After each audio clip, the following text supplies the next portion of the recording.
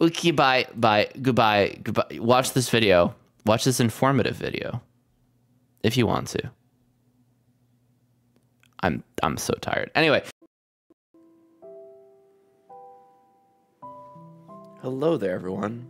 My name is Waba, and what you're about to watch is Mental Health Monday. It's a podcast that I do every single week, live on Twitch, link in the description below. We talk with 1 to 2 guests, sometimes 3, on a topic of the month, and purely I'm just asking them about their experience with this topic. Either they have personally gone through this or they have dealt with it in some manner in a personal way. The purpose of these talks is to bring education to others and to bring awareness to these issues, and that mental health is real, mental health matters, it's okay to not be okay, and more to the point, it's okay to talk about it, and it's okay to reach out for help. There's a lot that goes into Mental Health Monday. It's very intentional, and we have a bit of a check-in usually before the talks. In addition, I myself am trained as a mental health counselor. I have a master's in mental health counseling. Now, I never, ever will claim that I am anyone's therapist online. I'm a mental health advocate, and I will share resources to the day I die.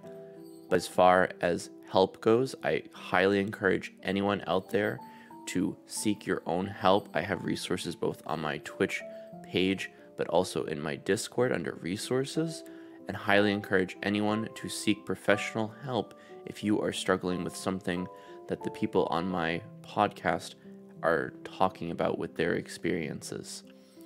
In addition, they're raw, uncut, and unscripted. I usually have a few questions to kind of structure it a little bit, but we might go off the rails sometimes, have some casual conversations. Other questions might be asked, delving into details. All things considered, I put a content warning out there at the beginning of my talks usually, right before we jump into them. And it's just to say, hey, show some respect, towards the guests and their stories, first of all, obviously. But more importantly, if a topic comes up that might be potentially triggering, feel free to click off the video, feel free, to click off the stream, during the stream, or mute the tab, whatever, come back when you feel comfortable. I don't wish to trigger anyone, but I want these talks to be as unrestricted as possible so that folks can tell their story in their best words. Your discretion is advised, depending on the nature of the subject. So with that out of the way, I just want to welcome you into this video. Feel free to skip ahead as well. I'll put a timestamp in the description. And with that, enjoy Mental Health Monday, and welcome into the Waba fam, your mental health talk place and queer safe space. Take care. Okay. Hello. Hello. How's it going? How's it going? Well, It's going. We're here, we're alive, we're breathing. We are existing in a space. Yes. And it's an amazing thing. Welcome in everyone to Mental Health Monday. How are you doing? Today we are talking with not Jenny from the block, but Jennyfurhh, the amazing mental health peer support creator as well, does the feelings check-in. Jenny, can we just start with what are your pronouns, and please introduce yourself, and also welcome in Mukas Toddy. Thank you for the follow. Welcome into the Waba fam. Wait, what did you ask me? What are your pronouns, and introduce yourself. Oh, she, her, and hi, I'm Jen, or Jennyfurhh, or Jennifer, which,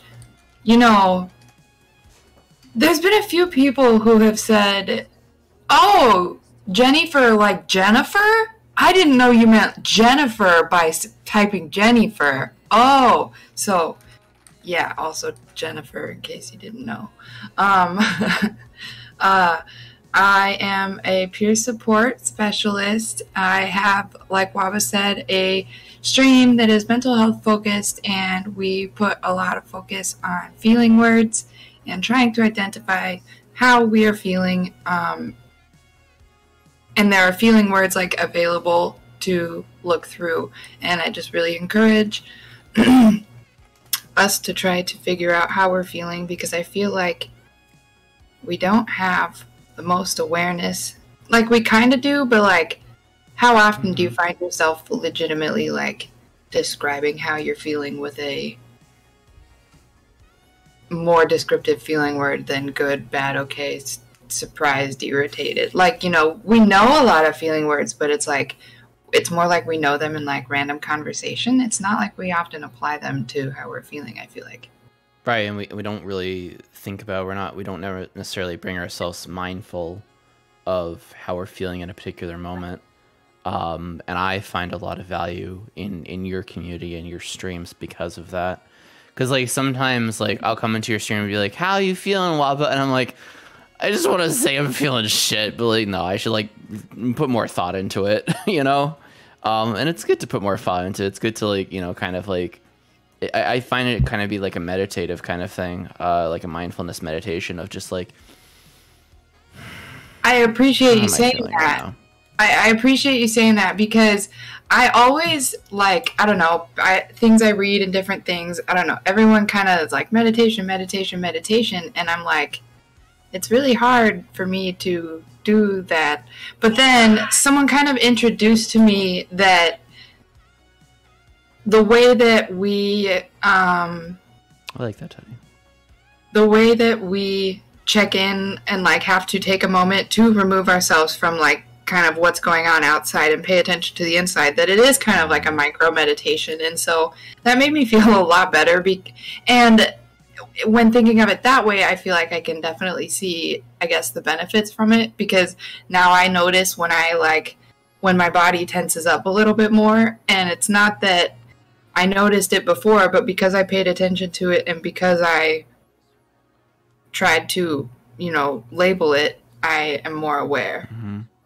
No, I agree with that. There's actually like a specific meditation that I've taught people how to go through it. But it's basically just like bringing awareness to each part of your body. But it's kind of in a way that it's like, it's not an anxiety thing. It's more just kind of like a, you know, how much tension you're holding in your shoulders, and just kind of like, you know, release all your muscles and then bring. Yeah, and I'm not even as good at that. But I will say, I will say that the feeling words, I think, have made it easier for me to notice those things compared to, I guess, maybe coming from like a body scan type of way, because those have always been like more like, I mean, yeah, I feel it, but I feel okay, I get, but like, even then, sometimes if we're not putting feelings to it, like, I don't know, I guess there's probably, you know, some use to acknowledging it, but how ironic. I like pink. I like that you like pink. I just like, it is matching perfectly. It is, I love it. Also, Jenny inspired the feelings command that I pop up every so often. Also, maybe a feelings redemption. I think I don't know if I got rid of the redemption. I'm going to feel bad if I got rid of it. Yeah, I got rid of it. Oops. But we have the feelings command to help people describe how they're really feeling today. Would you like to see the latest and greatest mood meter? So we've got the board, the word board, the word list board, right? Sure. But I made this fancy new... Ooh, I like mood meter. Whoa. Okay, so it's on a scale from energy to pleasantness. Higher or lower energy. So you higher energy when you're, you know, in a more angered state, but also when you're more like lively and optimistic. You're lower energy when you are down and discouraged and depressed. And you're also lower energy when you're comfy and serene and cozy. But you've got your pleasantness, higher or lower pleasantness.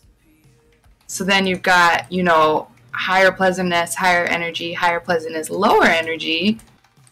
Those are kind of like the more positive half. And then you've got lower pleasantness with the higher energy and lower energy I messed up. I love this, and I understand it fully. I like it because it's like a quick way, because at first it's like you see all the words and you're like, I don't freaking know. But then to start with energy and pleasantness, it's like, okay. Because like the lower your energy goes, you go from concerned to discouraged. Like because when you're nervous, you are a little bit more moving. You're not stationary, I guess. Right, you're a bit more, you have more energy in the nervousness. I love this. And the monster faces help. I want to steal this. I'll give it to you for sure. Hell yeah. Killa Quell, welcome in. Killa, how are you doing? Welcome in. Thank you for being here. Stealing. Teddy, I really love that you have the thing with the percentage of happiness, and I also love that you can always think of something that will help increase that percentage with even just a single percentage point. And I'm always excited. I've had a friend say that. Yeah? I've had a friend use the percent thing because it's like, and I guess I can put this down, but if chat is genuinely engaged right now because they haven't really had feeling words up, then I'll leave it up for like a few more seconds. But like, my friend has used that example before, like, what can I do to make it a single % better? Because no matter where I'm at, I use that like, what is the single, like, I know it's like, oh, we're a single % better every day too, but like... Yeah. I like trying to ask people, like, what can I do to make that a little bit better? Or what can I do to help you today? Or what can I do to, like, help you feel supported and loved here today? Teddy, also on the same, with Teddy's chats right now, I hate that people try to tell you to try being more happy. I think that's unrealistic. And I think it's putting a lot on you. It's putting a lot on you, and it's also an expectation that's going to lead to disappointment. In fact, it's interesting how, I guess maybe kind of the culture of the country is, and now forgive me because I definitely don't have proper understanding of the movie Pursuit of Happiness. That's just your mom. Fuck your mom. Anyway, welcome to Mental Health Monday. Fuck my own mother. Happy Mother's Day. I'm your mommy now. That was yesterday. Sorry, go on, Jenny. I'm sorry. I haven't seen Pursuit of Happiness, so if other people are like, yeah, that's the point of the movie. But anyway, it's interesting how in this country it's like we seek to find happiness. Sorry. We seek to find happiness. Like, what can we do to feel more happy, joy? Like, let's get to happy. And striving for happiness is going to set you up for disappointment because we as humans all experience a range of emotions, and because emotions change, it's not like you can just kind of expect to be happy all the time. In fact, that's kind of why I like the mood meter as well in the example of kind of higher and lower energy, because if you think about it, content can be kind of a form of happiness, really. You're content with where you're at in the present moment. I had a word, but it's gone now. But like, and so striving to feel better is good. But striving to be happy all of the time is unrealistic. Yeah, I mean, it's on the same veins of just, toxic positivity. You can't always be happy, you can't always be up, but you can't always be on, say so to speak. And I talk about this a lot in relationship to like content creation and like being on stream for long periods of time. Like some days I'm able to go, like fucking Saturday I went for what, like 9.5 hours, and I was fine the whole time. Like I was jamming, I was vibing, I was enjoying myself. And then Sunday, I just felt like I had like no energy, and I felt bad. But I still went for like my 5 hours, and I felt okay about it. But I knew I was like not 100%. Well, I'm glad that you went through with it, and that reminds me. A couple weeks ago, I think it was like in recovery of like I took a couple trips home within a few weeks of each other, and that's just really taxing compared to all the stuff I don't do otherwise. And there was one day where I was feeling really super low energy, but there was nothing in me that didn't want to stream. And I had this dilemma because it was like, okay, well, I'm a check-in, I'm a facilitator, I am the leader. But you gotta check in with yourself first. Well, so I am checking in with myself, but like I am the leader in this. This is how I'm feeling now. I still want to be in this space. I don't technically have someone that I can pop in my place and more or less do the same thing. Like, you know, I can suggest other streamers. And I kind of talked with a couple different, well, I don't remember if I talked about it on stream or if it was in Discord, but I was kind of like, what does it feel like for you guys? Like, is it like a turnoff to see me low energy, and not like even a turnoff in a bad way, but like do you feel like it is clear that I should really just go rest and not be on, or are you appreciative of the ability to see the transparentness of low energy and still being okay with showing up? Because I can show up, I just have lower energy today. And so it's like, you know, you talk about being on or off as a content creator. I was still okay with being on, but what being on looks like, I think, is different on different days. Yeah, I agree fully with that, because definitely I'll tell people like, hey, I still want to be here, but I'm not feeling well. I'm not feeling 100% me.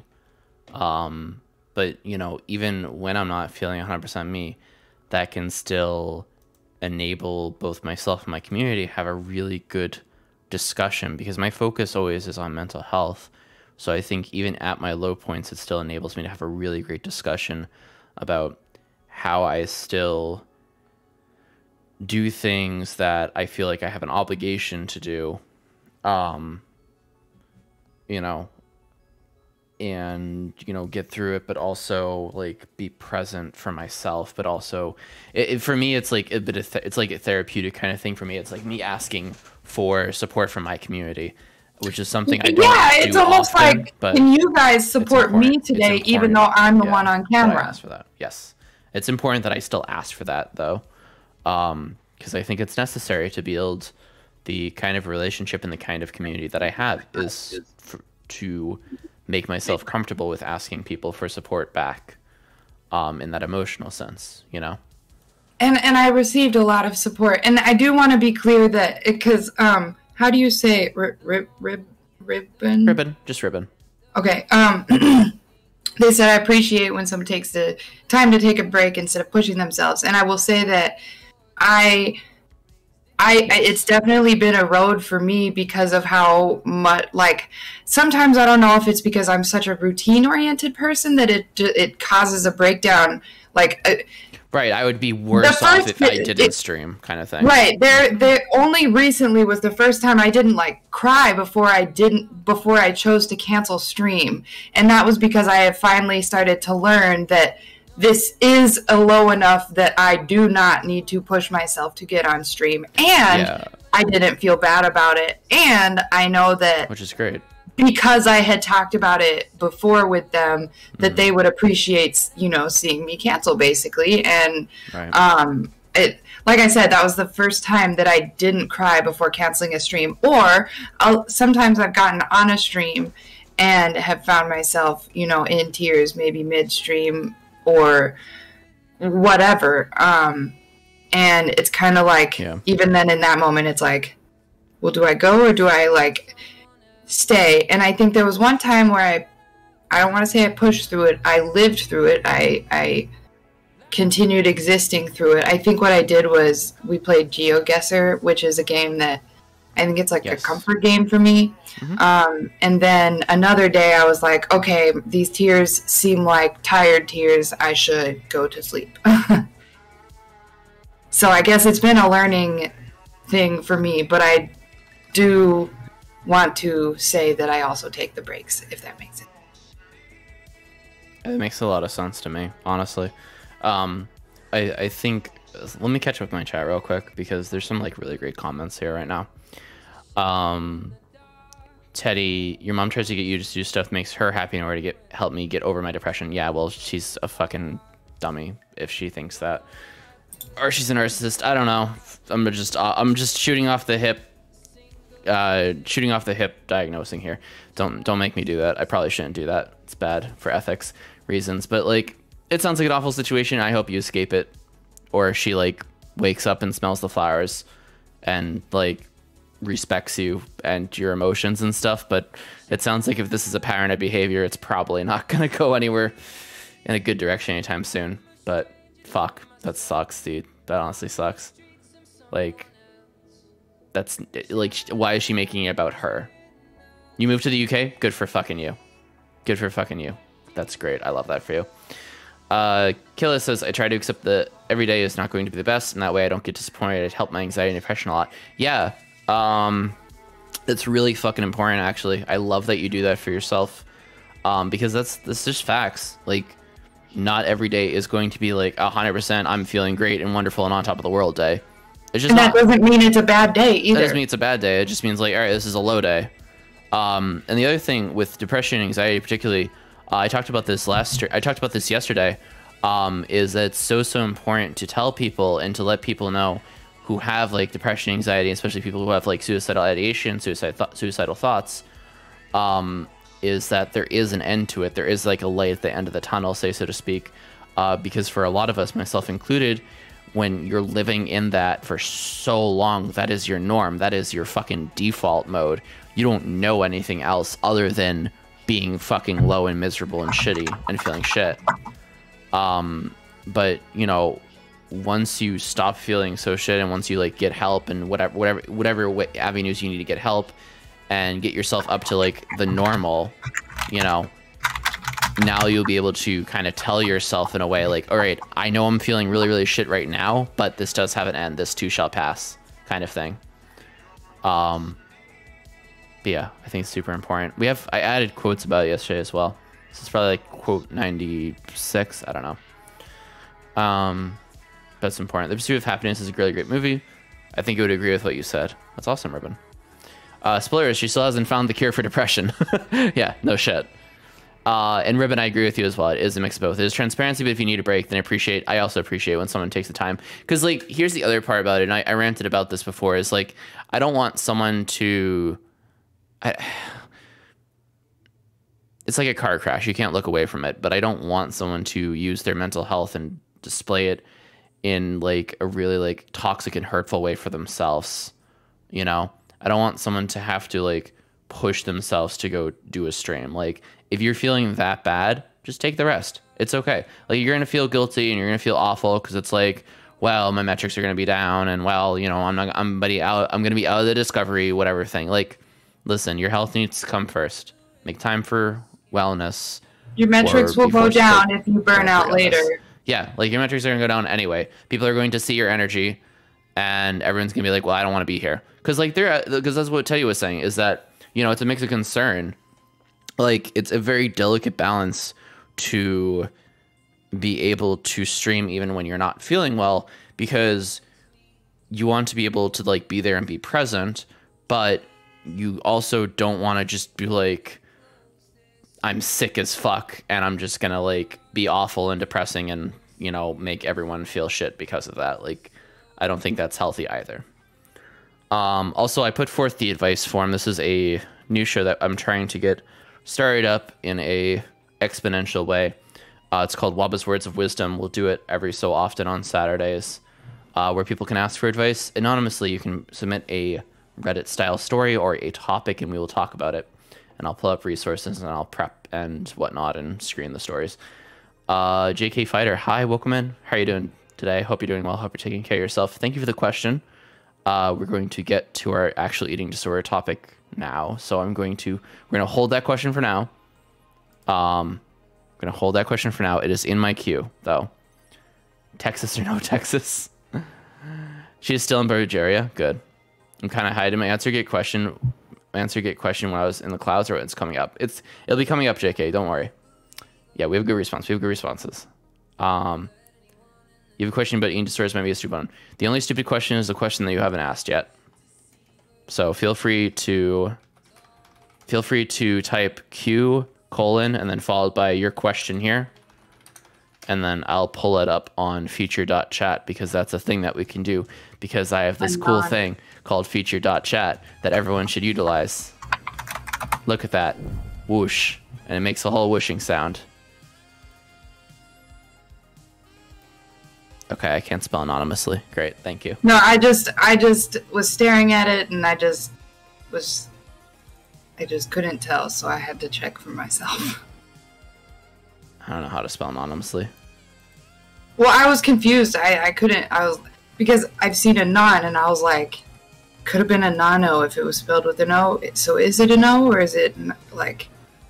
Because, sorry, I just had my. Anyway, hello, Jenny. Hi. Sorry. I'm sorry to steamroll you right now. I'm just out of it, man. So yeah, welcome in. We're talking about eating disorders, and you've had experiences with eating disorders. If you want to take that question now, or, you know. Well, so I feel like it's almost kind of a good segue for me to at least get my brain going when it comes to JK's question, because he said, how do you know if you have an eating disorder or if you're just having cravings for like a week? And yeah, no, I agree, because usually we start with like, okay, let's define what the fuck we're talking about. What is an eating disorder? And you can look at the medical model and look at eating disorder, and I know that, there's different little bullet points that you gotta get checked to meet the certain criteria for the certain diagnosis. But if you think of an alcoholic who may consider themselves an alcoholic because you've had someone on in the past who only drank a couple times a year, but when they drank, recognized the horrible effects that would come from it. And so with eating disorders, I feel like it is similar to how we may shrug off alcoholism. And I like to change it from eating disorder to disordered eating, just like disordered drinking. I agree. I prefer disordered eating, but it's just not buzzwordy enough for. Sure. But it's like, so, because there's so many different like forms, behaviors in disordered eating that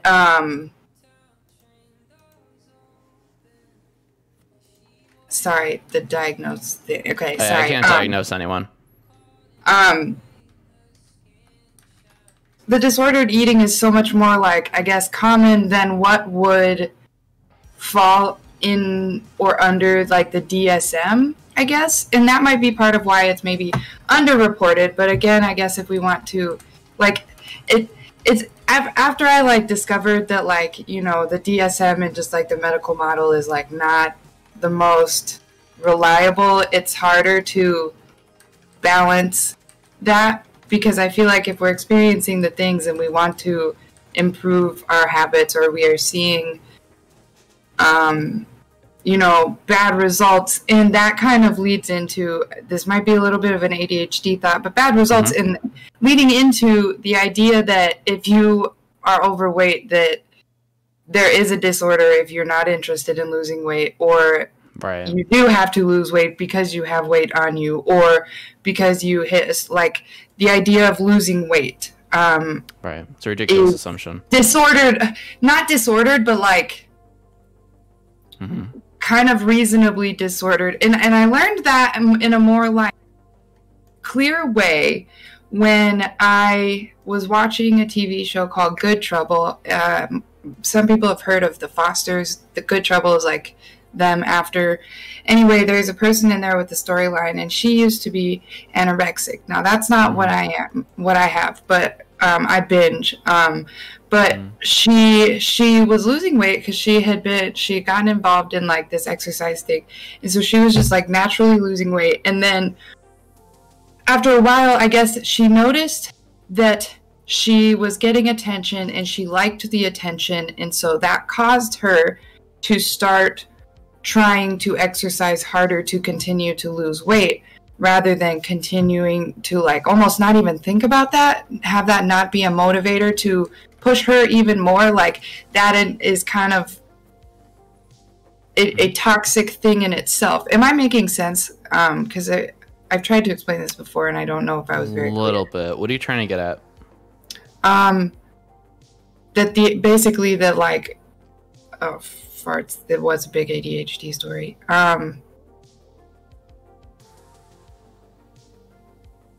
That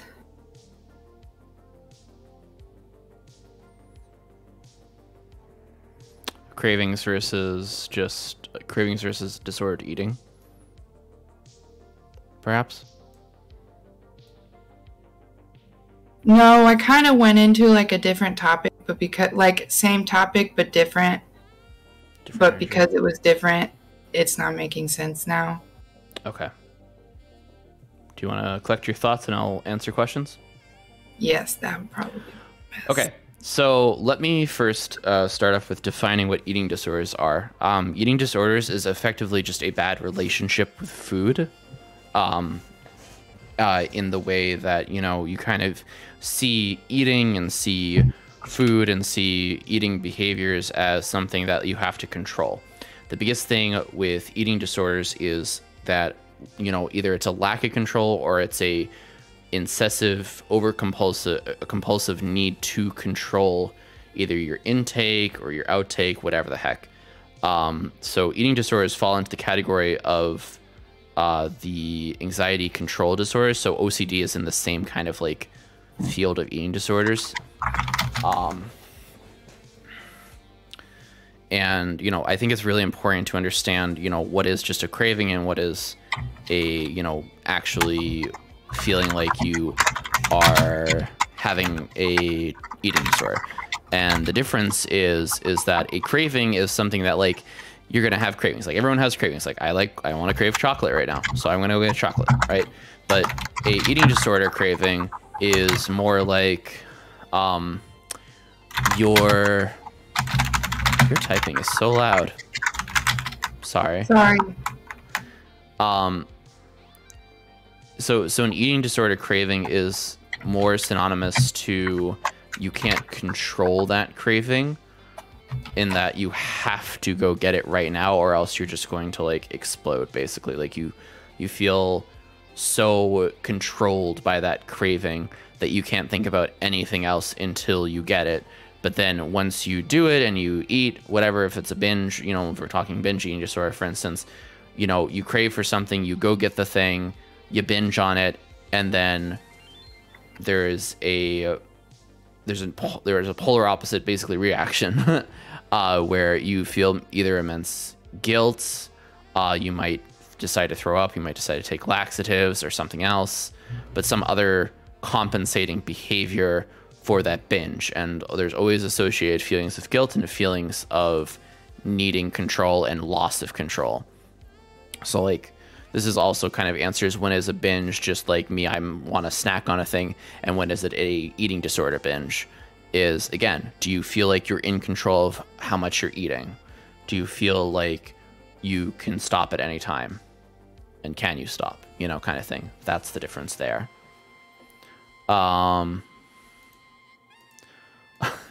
Also, I love your name, but fucking questionable, no, very questionable first message. Thanks for the follow. Eat, sleep, poop, repeat. What a fucking name. No, I can't diagnose you, but I'm more than happy to talk with you and provide peer support regarding excessive drinking. We're not necessarily talking about excessive drinking today, but we will be talking about substance abuse and recovery next month. In July, rather, not June. In July, with various people. And I have to actually recruit people for that talks as well. But yeah, we'll talk about that then. My recommendation, as always, to anyone who might be struggling with something or feel like they might have some disorder this way or another, is to make contact with your primary doctor and reach out about asking about therapy, asking about someone to help you with whatever you're going through, and figure out what's going on with your trusted professionals. I also provide resources at the bottom of my page in the panels below. Of course, these resources are just a start, and I highly recommend that you continue looking for resources in your area. Contact your local Department of Social Services as well, as they always have resources there too. Ace of Squade. I can't even pronounce that. Oh my gosh. Ace of Squads. There we go. Dyslexia is a bitch. Ace of Squads, thanks for the follow as well. Welcome to the Waba family. Mental health talk place, queer safe space.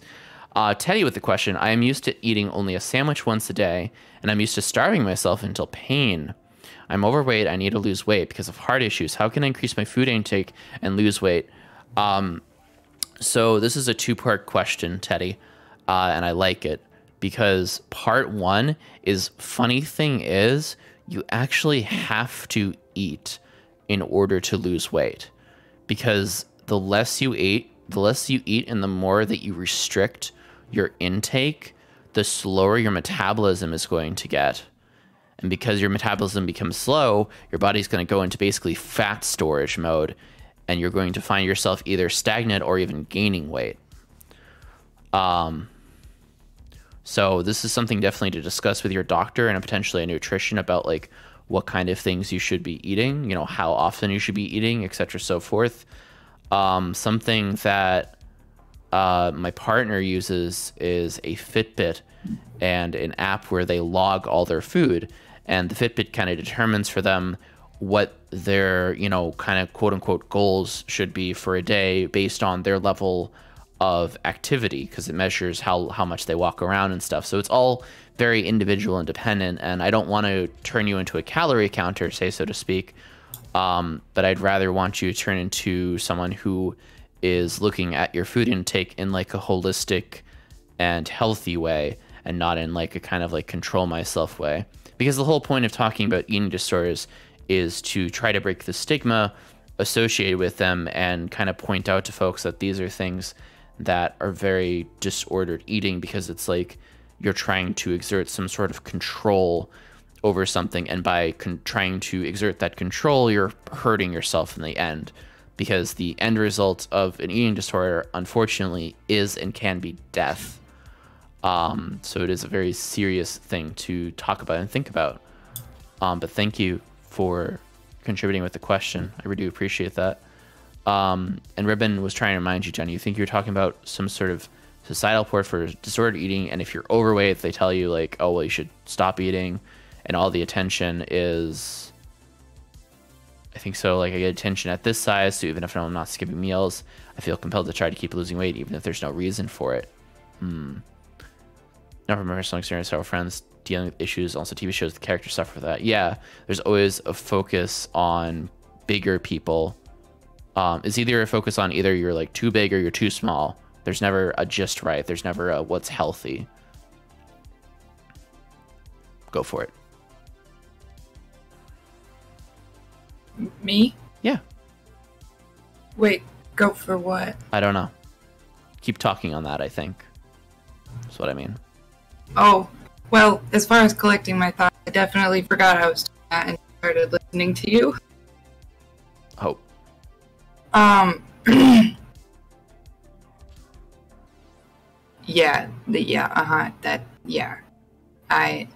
can't follow up on that. But also, I do want to say that you defining it was definitely nothing that I was going to be able to find myself, which is the interesting part. And I think I said this last time that I was on your stream for this, is that, like, sometimes I feel like, I guess, an imposter to be talking about it, even though I am existing and I have experience and I can share that experience, but an imposter because I choose to speak on it but can't even necessarily define it very much.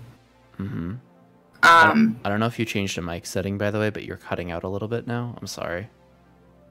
I didn't change a mic setting. I turned my computer volume, but my air is...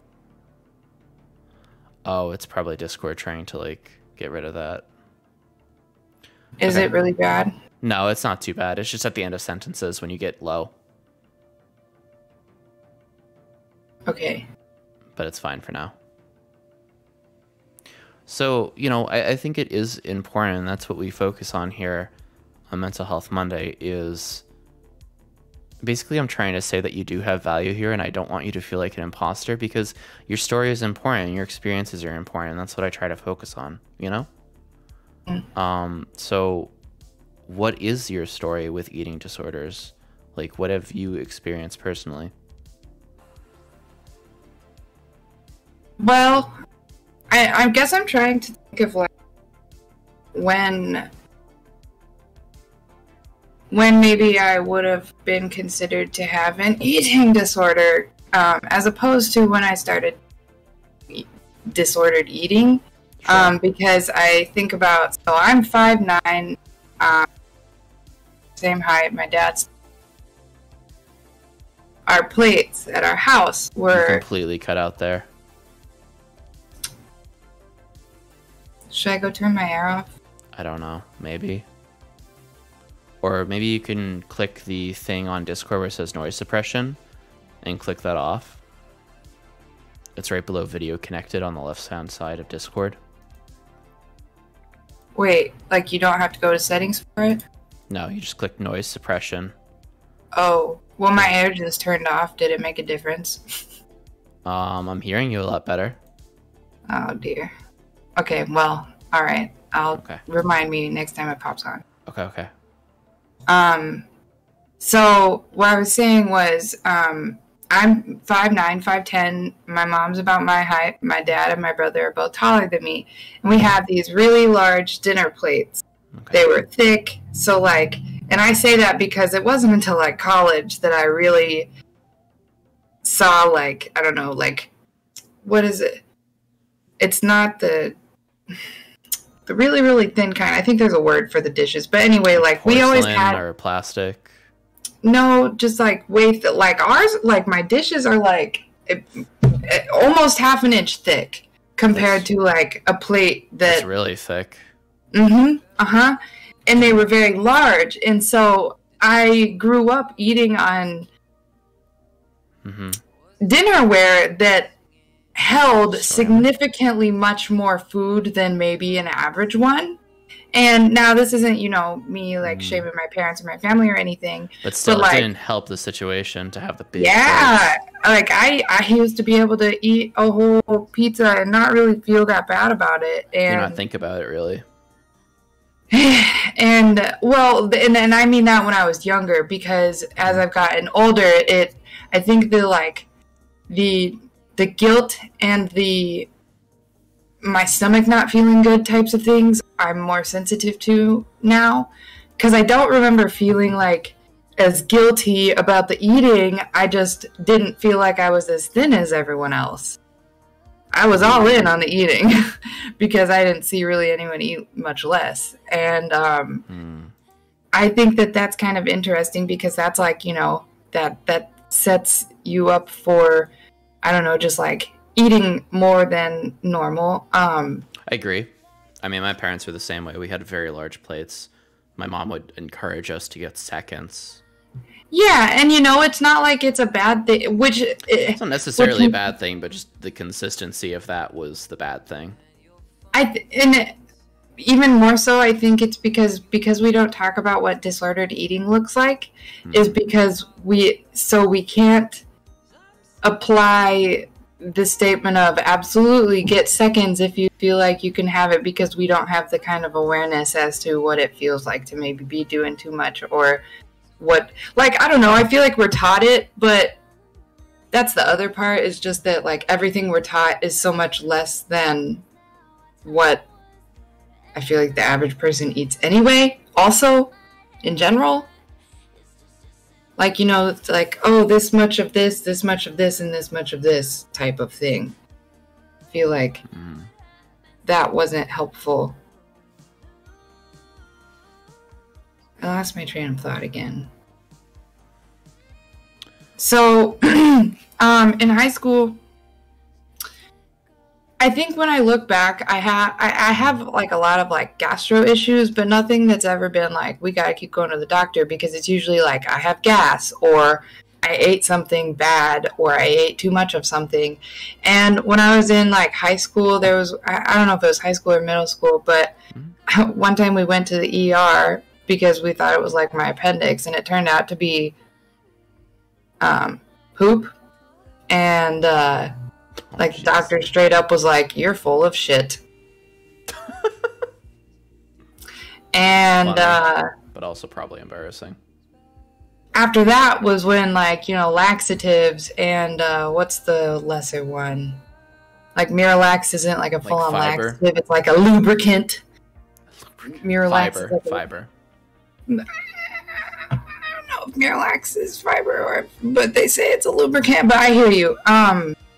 Yeah, like stool softener is similar. There we go.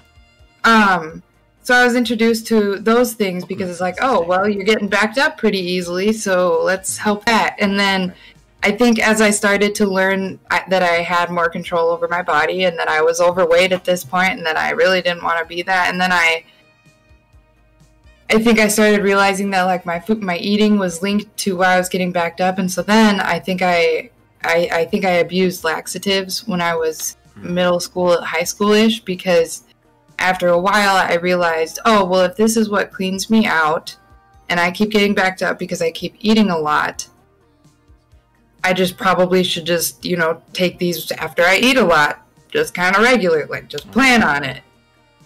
And what was your thought process behind that? Like, would you think that was going to accomplish for you?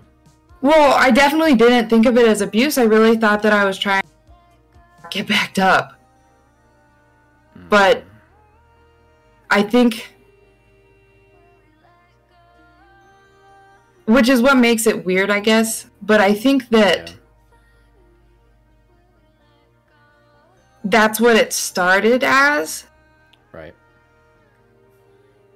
I wonder if I may have, like, you know, witnessed a weight change, like, before and after going to the bathroom or taking a laxative, like, seeing it on the scale or something that made me turn into, like, no, I have to make sure I keep taking these so that I don't gain extra from what I binged. But I don't know when that thought process changed. I mean, when something is like, you do it automatically, you might not necessarily think about it. But, you know, as other people kind of talk to, if you talk to other people about it, your thought process might change because someone might kind of shame you for that.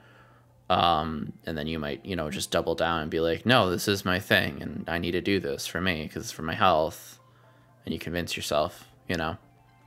Because to me, it sounds like you had basically a traumatic experience, a pseudo-traumatic experience, with just, you know, like, oh shit, I'm full of shit. Well, I have to, you know, get the shit out. So I should just take laxatives on the regular.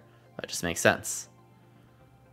And that probably would lead to weight loss too, so why not? Right, because you're like, well, everyone wants me to be thinner anyway, so. It was really that kind. So it wasn't just so much, I guess, to keep me from getting backed up, but it was like, almost that was the camouflaging reason. Like, yeah, I don't want to get backed up, but also... So you already had that negative thought there, you know, it was from the get-go. So then at what point did you, like, did someone say something or you finally realized, or what was the click? What was the click for you? I think I was in college and I may have been in one of my classes where we went more in depth. I think that it feels like, I don't know, it feels like certain things or thoughts or topics or just random whatever, when they're reintroduced to me in like an adult life or something, it sounds like I just didn't know that I learned about it before or something, if that makes sense. Yes. And so when it came up in this class and they were talking about laxatives, I was like, because I don't think that I thought that I was much of a binge. Like, I don't even know if I knew the word binge eating kind of at first compared to when I may have learned about binging around the same time as I learned about, like, laxatives. It was just that I ate really bad or I ate a lot. And you'd always done that without the terms. Yeah, because it wasn't, I don't want to say it wasn't shamed, because we had big plates and we cook a lot and we all, like, I know we cook for leftovers, but it's like, my appetite did not shrink until I went through a year of, for whatever reason, not having an appetite, or my stomach didn't shrink until I used to be able to eat, like, my threshold for, you know, 2 pints of ice cream was a thing, and now I get sick a lot easier now. So it's almost as if I can maintain it better simply because I shrunk my stomach somehow. But I think it was in one of those classes that I was like, wait, laxatives? Laxatives is related to being disordered eating? And maybe it was something like I hadn't even said out loud to myself yet, that like, I know I'm really using these laxatives more so to try to keep weight off than to, you know, not get backed up. But because I hadn't like learned about it or talked about it out loud, I think it's like that's when it came to fruition, realization, I don't know, that I think that's how it is, though, is that, you know, we don't really question our own behaviors until we're either presented with information that makes us like become conscious of them. You know, drawing awareness to yourself and drawing awareness to an issue is the first step of kind of solving that issue. And for a lot of us, we just kind of just do things. That's fair.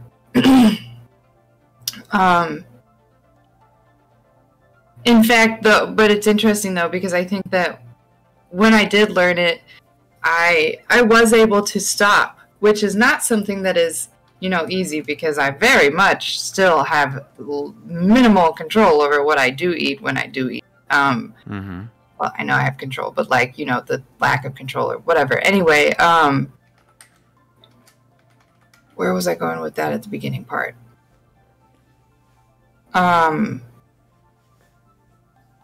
Monster just meowed and it got me off. That's not what I meant. I just lost it. Pointing out eating disorders, etc., so forth. You learned about a thing in the class. Oh, I was able to like stop. That's what it was. I kind of was like, okay, I probably should back off on the laxatives. And it's interesting how I was able to like back off on using the laxatives because of how hard it is for me to back off on food, or like I go very all in on really any kind of one thing, including going to bed early. And yeah, I remember in high school, this kind of goes to the skin picking and the body focused repetitive behaviors.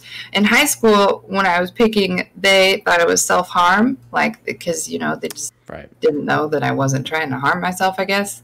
And they prescribed me Klonopin, and I took that like a couple times, and it made me feel so like, you know, out of it, that I was like, okay, this does feel kind of good, but it feels like the kind of good that if I keep taking this, I'm not going to stop.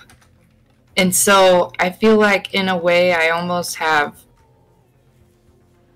certain like inside stoppers that like once it knows the effects, that it's like, no, we can't, just don't try, don't try. And so it's like I only took Klonopin like barely once a month, if that, because even if I should have taken it, I was too afraid of getting hooked on it. And so I think that because I have that. You? I was in high school. But I was also prescribed the medication that I'm on now, and I've had to go to the ER because I foamed at the mouth one night, and it's because they don't prescribe that medication to kids under 18. Klonopin? It wasn't Klonopin that did that. It's the medication I'm ironically on now after we tried all of the other ones over my life, and then we were like, all right, well, we're back at square one. This didn't work for you when it was under 18, but how about now? Oh my god. What? I mean, Klonopin is just like, to me, is like, that's pretty bad. That's pretty bad. No, but like I said, they thought it was self-harm. They thought my picking was like, look, you can't just like look at me and be like, this girl doesn't need treatment. And by treatment, it's like pills. Right. Especially because, like, seeing a counselor in my town, I feel like there was only, like, 2 whole counselors in my town other than school counselors. I mean, where do you live? What state? If you're okay. I'm in Iowa. I was in a rural town, though, so we had, like 11,000 people. You're in Iowa. You're in a rural town. They like, don't even have Walmart. Damn, that's super rural. That's fucking wild, but it also, like, sadly, it doesn't surprise me that the doctors didn't know what the fuck they were talking about. You know, Well, they're just like, oh, we'll just throw pills at the problem. This is fine. It's funny that you say they don't know what they're talking about, because there's also a distinct incident that I remember in high school where I went to the doctor. I don't remember what we were there for, but I'm pretty sure it was the lady doctor. And I was trying to be healthy, and I think I had a smoothie that morning, and it was a banana smoothie, and I had put more than one banana in it. And she was like, you can't do that. That's so much sugar. You literally can't do that. Like, you're just going to continue to gain weight. And with the levels that you're at now, like, you're headed toward PCOS. And I'm like at the time I didn't know how ridiculous that what she was saying was, so but like fucking ridiculous, dude. I learned that is not a full-on path to obesity equals PCOS. Where'd they get PCOS from? A of all, why didn't they just say diabetic? Like, to scare me into not putting too many bananas in my shake, even though I'm trying to eat. Jenny, you better be careful. If you put too many bananas in your shake, then the fucking food police are gonna come and arrest you. Like, Jesus Christ. It's fucking stupid. So I guess like that story is to put to the, again, just like lack of knowledge in the of where I live, I guess. But then also dermatillomania, or I think the DSM term is excoriation disorder. I don't know how to say it. That wasn't in the DSM. How to pronounce things? That wasn't in the DSM until 2013, and that's the year I graduated high school. I graduated 2 years before you. But it's just interesting because it was seen as self-harm until I went to college. And then I started seeing things that were like, oh, you picked me too. You're not alone. This is like an obsessive thing. I'm like, wait, what? It is. So I told you I'm not self-harming. I told you. Ironically, I'm very hungry. And I ordered food, and my food is here. So I'm gonna grab my food real quick. Entertain the masses. Okay, I'll do that. I can do that for you. Here, just one moment. One moment here.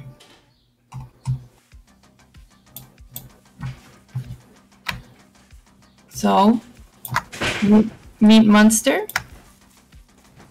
He's a cat. He's a really nice boy. And he's sitting right there, being a boy. Did we get hate rated yet? I walked away for 0.2 seconds. Oh, I thought you were going to be gone for longer. I was introducing him to Munster. It's fine. Go introduce him. I'm not here. Bye, everyone. I'm not here. Goodbye. Well, you're back a little bit, so I'll... No, I'm not. No, I'm not. Just do your thing. Talk about Munster. Is that a type of cheese?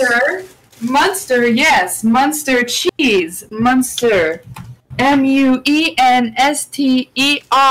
Like the cheese, he looks like cheese, and he also looks like a toasted marshmallow. So now we have... Oh, wow, I adjusted it, and you can see me. That's awkward. Doo-doo-doo-doo-doo. Here you go, buddy. Why can't you just, like... There, you got a meow from him. Oh, my God. What a big meow. Meow. Here's the boy. You get to see his tail. Anyway, like the cheese, because we like cheese around here. He also likes marshmallow. He's talkative. He paints. He paints. He made this painting a few months ago. Oh my God, that's adorable. With his own paws. I will tell you the secret. Squirt the paint in some dots. You put the saran wrap on top, and then you put the wet treats on the saran wrap, and then they walk around and do the licky licks. Oh my God. What else to tell you about the boy? He runs the house. True. He's just sitting there right now, like, just sitting, just being. Put that in the corner He's the somewhere. star of my live stream, so if you aren't following me yet and you want to see more of Munster, Go follow make Jennyfurhh. sure you're following. Go follow Bye, Jennyfurhh. Jeffrey. Thanks for having my dad's name. Have a great day. Wait, that's the wrong. That's Jeffrey. Don't follow Jeffrey.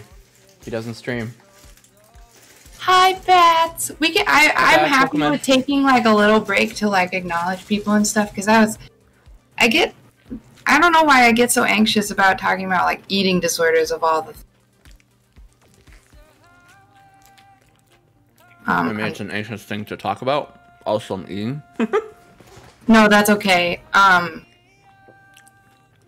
was just like reading back through, and yeah, Ribbon, I wasn't in the to know that it was even like abuse. I'm glad that it wasn't assumed for self-harm for you as well, Ribbon. And hi, Kel. Kel and I had a call today. Kel has a feeling word mug. One of my best. That's awesome.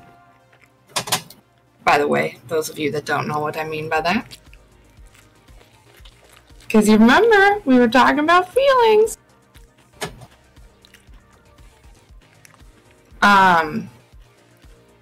You might turn gay if your shake is too fruity. Say what? What'd you say?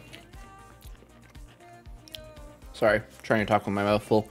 Oh, true, fair. Exclamation check-in, please. I'll do that because I'm a mod. Thanks. You didn't have to be mods for that one, but yeah, feel free to check in with their They were poll. picking eat their hair. They told me about it because they saw me picking and was like, "Oh my gosh, oh my goodness, Ribbon, you just reminded me of something." Especially, I think it's because you said college, but there was one time. This is just gonna, I don't know, be story time, unrelated to eating. It should be story time. But in college, there was one. So I drank a lot in college. It was like, oh frick yeah, drunk. So I drank a lot in college until I stopped because I said my brain just goes all in or nothing. And I remember this one time, I don't know if it was my birthday or it was close to my birthday, I can't remember exactly, but anyway, I saw this girl and she had, you know, scars and stuff on her arms that looked like picking, and I think I like drunkenly asked her, I was like, "Do you pick?" And she said, "Yeah." And I was like, "Did you know that you're not alone and that like other people do it too? I have this too. You really pick?" And I can't remember exactly how it went, but after a while, I was just like sitting there, like we were sitting. I don't know if she was crying, but I was like bawling because I think it was maybe one of the first people that I had met in real life that had it, and I was so intoxicated that it was like the most emotional moment for me. Yeah, I guess that's kind of really just the end of the story. But did you become friends with her? Yes, I mean, I don't know if we're still in contact now because it seems like when I meet friends in person, I don't keep them as long as when I meet them online. I don't know why that is. It's hard to maintain friendships. We're busy. Sure. I'd still like to meet you offline at some point. Oh, absolutely. Well, I mean, my last two romantic relationships, I met them online first, but they were still in person. Mm-hmm. I'm just saying it's like if I meet someone in person and not first. Because usually when you meet someone in person, it's in a particular setting, definitely college time, so you meet a lot of people IRL. But, like, that's also a very transitional time because, like, you know, it's not forever. You're not in college forever. You're not going to be in that area forever. Mm-hmm. You might move to a different area for a job or whatever. Or you have, like, other responsibilities. You get a different job. But online, like, our online time is our online time. You know what I mean? We always make time for our online time, which is weird to say. But it's true. So we have more time for online interactions. Now he's where he needs to be with the best angle.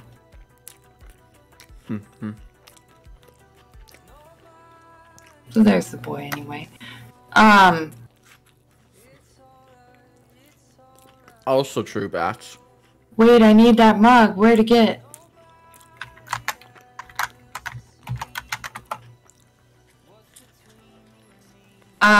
You've picked your scalp. Oh, yeah, we talked about that, Kel. Yeah. Gotten better over the years, but I still do it once in a while. Scalp and cuticles. See, like, for me, okay, that's also... So, I don't know, I guess it's because you're eating that I'm just, like, going by the chat now. The other thing for me is, like, the picking. So when I was younger, it was, like, my arms, but it was my face. Like, I've gotten really lucky somehow, I don't know, over the past maybe 3-ish years that I haven't gotten, like, a big hole on my face. Like, it was bad. But now it's more like, ironically, it's not my face, and so I fool people because it's on my chest, and actually it's even some of, like, my crotch and stuff, and so it's almost like, surprise! So that's been hard to deal with lately. Sorry, that was really obnoxious, but that's kind of how I feel about it, so you got to see it all. Your feelings are valid. If I see acne, I pick. And right, it starts with acne for me, but it's like, one of the things that Lauren, who founded the Picking Me Foundation, she uses the phrase like, you're roaming. No, that is frick, what is it called? There's a specific word for that. What is it called? Because I wore headphones during Easter dinner because it was the first time I was hearing people eat in person for over 2 years, and I didn't realize how sensitive I was. Like, I knew I hated it, but I didn't know.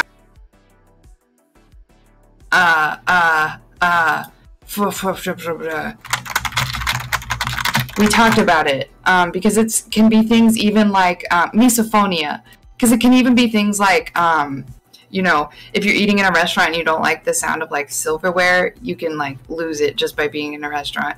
The glitter clatter? Okay. Warning, I'm turning my camera back on. I'm not eating anymore. Ah! Hello, it is I. I am satiated for the moment. I'm back. Right here chewing, I need to immediately stop doing what I'm doing. I get into fight or flight mode. Yeah, there's a specific word, misophonia. It used to be like that with my lower area because I didn't like hair growing there. Wait a second. Yeah, so like my current debate, actually, last summer I didn't really shave my legs because I knew it was still pretty lockdowny. But this summer I'm kind of like, man, like I know that I don't have to, and like I'm totally fairly okay, kind of confident. But honestly, I have to say that as they get longer, they get irritating for me, and so like, yes, the hairs on my legs, like, because I don't like the wind blowing in the leg hairs. I don't know how you guys can deal with it, but anyway, so now it's been like a debate. Not aware of it. Yeah, you've probably been used to it forever. Yes. So now it's like, do I shave or not shave? Because when I shave, I'm more apt to pick like the bumps that come with the hair shaves, and that's where I'm struggling now. Teddy, that's definitely look up misophonia. Yeah. Also, the boy is here. Hello, boy. Void You look boy. like my old baby. The void boy. I miss Hello, my old void boy. baby. Does this one talk? When he wants to. But not like the other one? Not on command. Meow. Not like just having a conversation back and forth? No. Like, if I'm standing over him, he'll be like, ow. Hi, Nero. Hi. Can you say hi? He doesn't talk.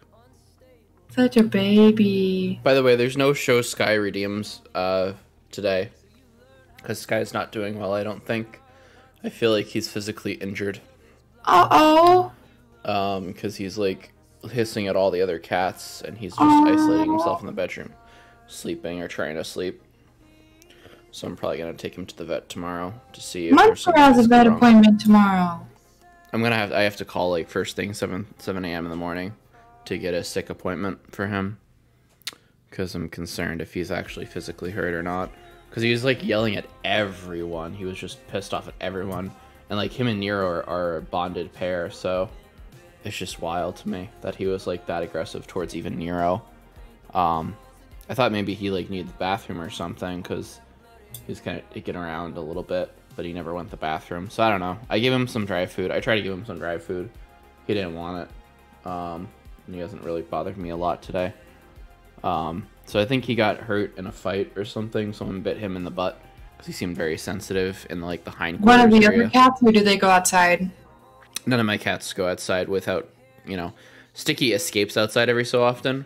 That's about it. I mean, we're also in the midst of moving, so we just moved a bunch of boxes out here in the living room.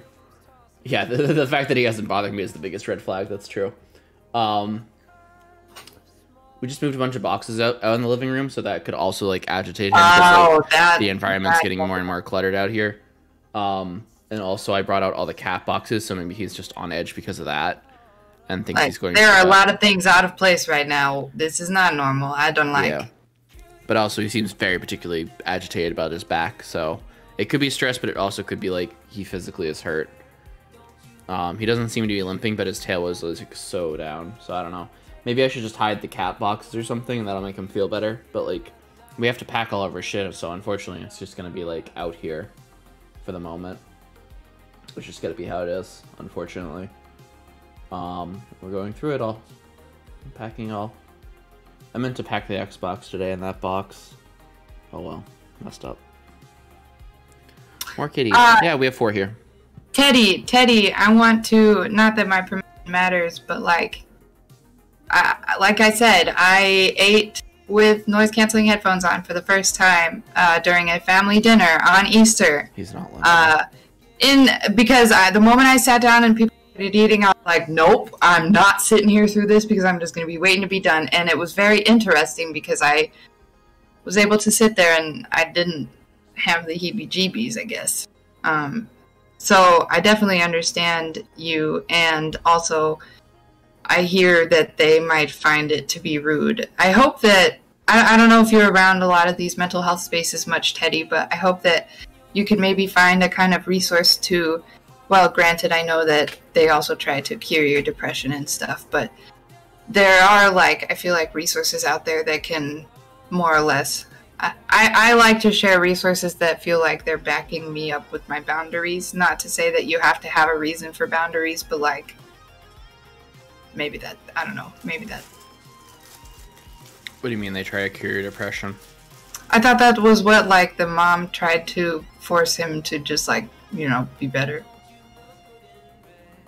Or did I misunderstand at the beginning of stream? Oh, well, yeah, but, Well, so I meant, like, I realized, like, oh, that may not be as effective as I was thinking. But anyway, like, what I was saying is, like, so, like, for my parents, when I do certain things that are, like, abnormal, like, when I wasn't talking with my parents as much, or this or that or the other thing, I try to send them, like, resources kind of based on, this is why I've decided to set this boundary kind of thing. Right. No, I hope you explore your options, basically. So I think what you're saying. Yes. It's always good. It's always good to explore your options and whatever holistically is going to work for you. Yes. Always discuss with your doctor and a trusted professional. Yes. Okay, I need to turn on. I don't think Sky is limping, by the way. Also, I can hear myself. Oop. I'm turning off my noise suppression. Wait. It's been off this whole time. Oops. No, I was saying that that I could hear myself. That's it. Well, that's probably because... Have you been able to hear yourself this whole time? Nope, just there, right there at the end. Your sentence before. Yeah, I know your mom tried her best, right? I'm currently with my boyfriend. He doesn't mind the headphones, and that's awesome. I'm glad that you're in a situation that's much better for you, and I hope that that is helping your depression. That you're in just a better environment. Time to ADHD. Use WabaStreams to support myself into productivity. Yes, good job, Ruben. I'm proud of you. Use my random ramblings to force yourself into productivity. Because after the talk, we're probably gonna play Stardew Valley. Because I want to play Stardew Valley. Hi. What's up? What's up? What's wrong? What's happened? What's happening? Well, I muted myself because my typing is loud. Oh no. And also, when you said my typing was loud, I was one finger at a time, trying to do it as softly as I could. I heard that. Hi.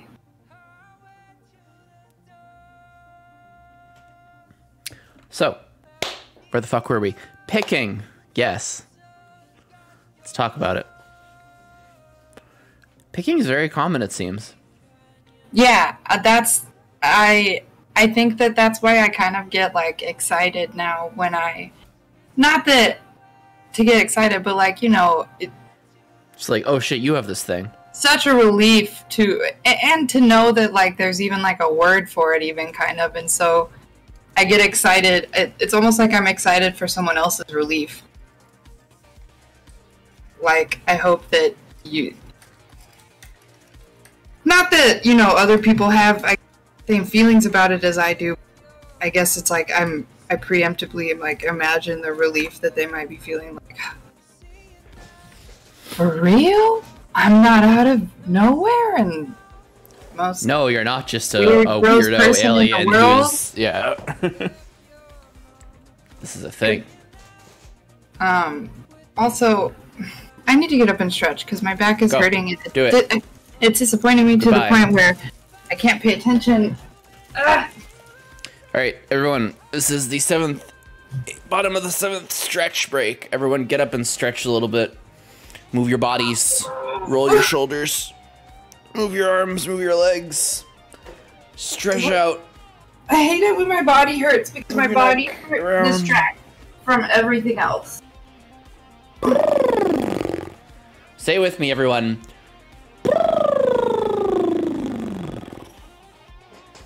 There's actually a specific exercise what I was talking about before with like the relaxing your muscle meditation. Ouch. Not just like the body check meditation, but it's just kind of like you literally just like collapse yourself.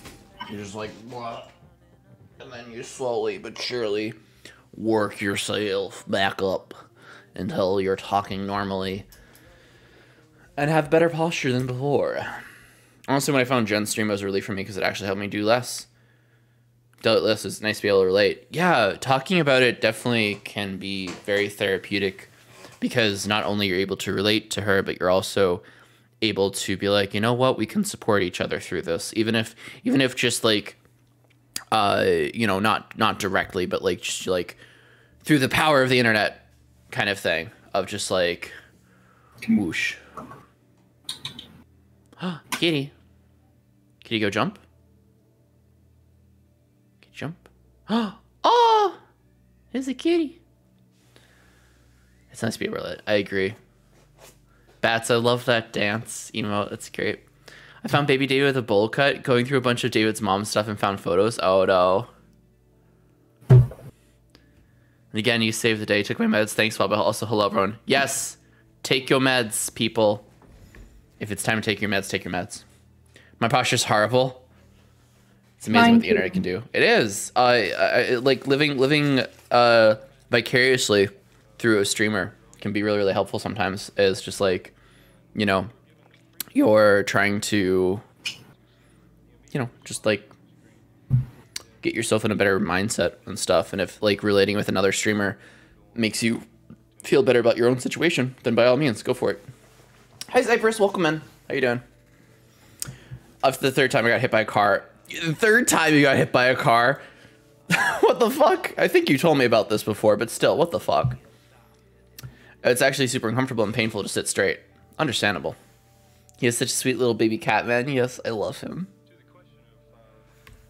His baby. Oh, he fell asleep. Shh. Fall asleep. Go to sleep, little kitty. He's so awake right now. He's a boy. I don't know why he's over here. I think it's because, like the other day, I was waiting. It was like 8:30, and he was coming over here and meowing at me. Man, he really knows when I'm supposed to go to bed. But sometimes I guess it's like he really knows that I need to go to bed so that I can wake up and feed him as soon as, you know, I wake up. Teddy, if you have a phobia of cars, I wouldn't be surprised. Like, Jesus fucking Christ. Teddy, maybe avoid cars in your life from now on. Good Lord. Sorry, I guess I see people talk about chronic pain, and I'm grateful that I don't have anything that is like what people complain about and deal with. And at the same time, sometimes when I do get hit with pain, I feel like I bet this threshold is nothing like literally anyone else's. And here I am like, I gotta go home, I gotta go to bed, doesn't feel good. I mean, Jenny, again, like, you're allowed to have your struggles. You're allowed to, you know, complain about stuff, complain about what you go through. Like, it's valid, you know?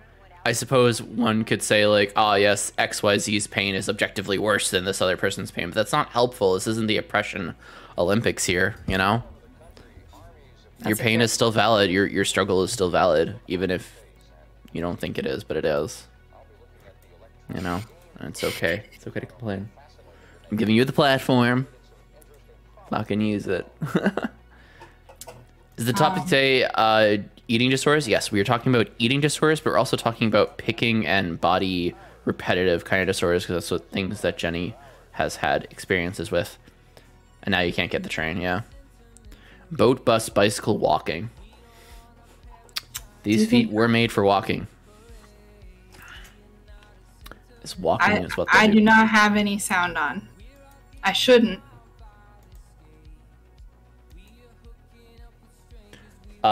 Yes, I have sound. This is Wave by The Midnight, which is a band. I have Spotify in the background. It's at like 30% right now. Yeah. It sounds like an ad, doesn't it? That's a really interesting question, though, that Cypress I love Cypress's. Yeah. Do you think COVID impacted eating disorders more or less with with loss of taste / smells for many people? I don't know, honestly. I'm not sure. In fact, I really almost like I can't even like make my brain be like, put your shoes in the other person right now type thing, because I haven't had COVID and I have never lost my sense of smell or taste. And so with the way that my, you know, cravings and the way that I operate works, I would be very interested to see what does happen. Do I crave? Will I crave if I can't taste it? Is it the texture of eating the freaking peach rings that I eat every night? Maybe. Regardless of whether I can taste it? I think it definitely might come to a point where it's just like people, because if people are, again, you know, going back to the laxative story that you had, just to recap for folks who are coming in, effectively what has happened was that Jenny went through experience at a very early age where her doctor told her that she's full of shit because of like gastro problems, and they had her take laxatives. So then from then on, she started using laxatives basically every single day. And it was like two-part. One part was like, oh, I should just use this for my health because I have to get all the shit out of me. And two, oh, well, hey, I'm also going to lose weight along the way, so hey, why not? And it was effectively abuse, but not recognized abuse. But it wasn't until like college you took a class and they were talking about laxatives and how they can be super harmful and used in eating disorders that you were just like, oh, shit, that's me. I should stop. I just laughed that you said shit because that was, you know, the moral of the story. Topical, yeah. So I think in the same way, when people are brought to attention about something, so if they lose their taste of smell, they might like chase the dragon, say, so to speak. I hate to use that expression here, but like, you know, they might try that to makes sense. It's like I'm eating because like maybe this one time it will taste. Yeah, like you want to get something out of it. So it could definitely impact that. Impacted me when I had COVID. It was so easy not to eat after I got my taste back. Interesting.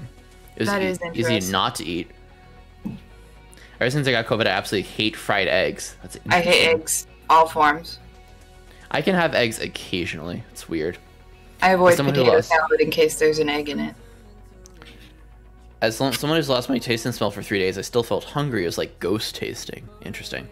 Hi, Vroom. Yeah, I would expect to feel hungry, but like for me at least, as a binger, would I still like, is there now going to be like, comfort behavior from even just like the pressure and feeling of eating the textured food, even if I can't taste it? Or will I be able to get through my night and not be like, I need to eat this candy still? Because like I absolutely essentially have a routine at this point that I go back and forth on deciding whether or not I should or shouldn't break it, because it's like, I don't know. But back to the bigger topic. What I mean by routine is I have about 6 peach rings and about 6 chocolate peanut butter cookies, the Girl Scout kind, but from Aldi, and I put them in my freezer, and that's that. And then if I don't have those things, I might rotate what I get, but it's like I don't go without like when I went to my parents', I took candy in case they didn't have it. Yeah. I know for people that have lost their taste of smell and taste, food becomes taste and smell. I mean, the two are very linked, actually. But like, food becomes more about like the texture experience than it becomes about the taste. Certain things don't smell the same anymore after I got COVID. That's interesting. See, these kind of effects of COVID really need to be studied and really need to be examined about like what's going on here. And without smell, you can't taste much. Exactly. I was lucky that it was only 3 days, but for longer, I'd definitely still be eating while I had COVID. Yeah. I have not found anyone who used laxatives as an abuse, but when I was in hairdressing, my boss told me I was bigger than the other girls and I didn't want to damage my teeth, so I started using laxatives. Wow, Megs, I didn't know that about you. Because you're not dealing with the stomach acid and stuff in your mouth, so... Right. So like once I did learn about it, I was like, oh, I definitely like wasn't intentionally doing it, but I definitely was abusing it. No wonder I didn't try the other things. I already kind of was.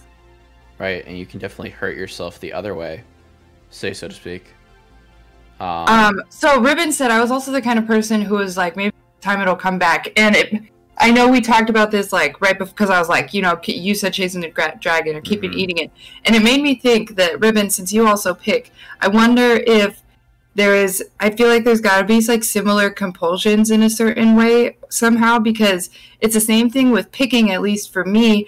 Even if it's like something that I know isn't going to like give me something, it's like you got to dig, because it's like, no, this little thing here has to be out. Like, I don't know what this is. It's probably part of my skin, but it has to come out. And then it's like, if someone tells you to stop, at least for me, when I was told to stop, it's like, I at least have to finish what I'm working on.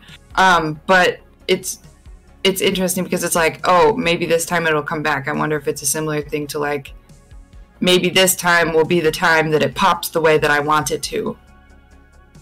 Yeah. I think there is, because, it's all in the same kind of category of like OCD kind of disorders. It's you get a obsessive, whatever, drive to pick, or obsessive need to control your food or whatever.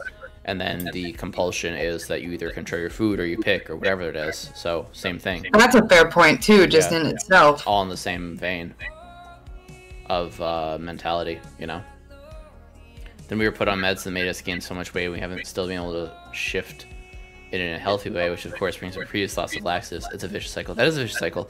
Megs, real fucking quick. You want to come on Mental Health Monday next week?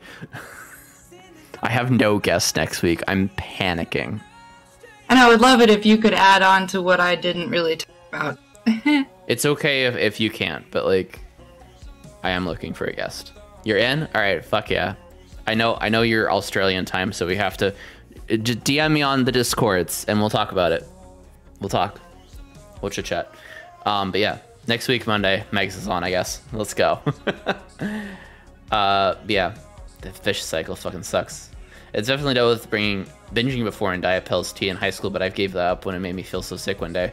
That's awesome that you gave it up. I'll eat when I'm nervous or sad. Yeah, the emotional eating. Oh my god, can we talk about emotional eating? Oh, we can, but I'm gonna hear you more than anything else, because whenever I've tried to even adjust or address the freaking eating disorder, it's like no feelings, no emotions, nothing. Like I cannot find reasonable not that things are unreasonable, but I cannot tie my eating back to things. Like, yeah, I might eat when I'm emotional, but I eat when I'm not emotional too. So, and that's not to say anything. I'm just saying that we can definitely talk about it, but I have less awareness of mine because I just eat all the time, no matter what, except for the 1 year that I didn't. Does that work for you now? Do you feel like you're in a healthy spot with like allowing yourself to eat whenever you feel hungry? Yes. Not that, well, like before when I didn't eat, it wasn't by like choice, actually. It was... It was like forced. It was stress, I think. All of a sudden I just like nothing, I didn't want anything, nothing tasted good, I was gagging everything up. I think it was like, it's in the year of the worst year of my life or whatever, and so that happened. But however, on the other side of it, and that's why I think I said at the beginning that I kind of like my stomach shrank for the first time after always eating as much as I had eaten 1 year of whatever all the things happened, and I didn't have an appetite. And I have had a little bit more because I get sick easier now.